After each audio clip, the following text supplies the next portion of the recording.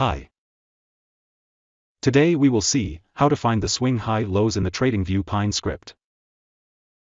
There is no definite way to find the perfect swing highs and lows, but there are several logics that work decently.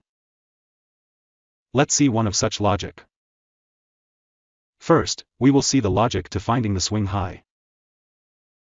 Let's group the bar chart into groups of 3 bars. The last bar's high should be lower than its previous bar's high. The second last bar's high should be higher than its previous bar's high. This is where you may find a swing high. Now, let's see the logic to find the swing low.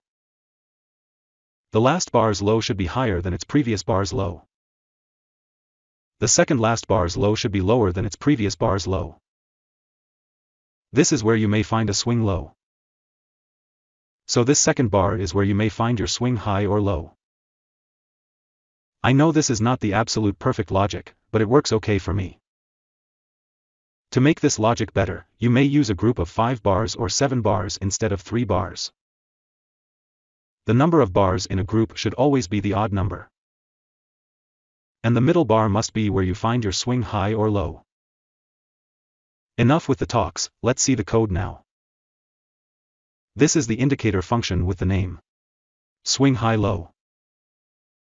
Here we find the swing high.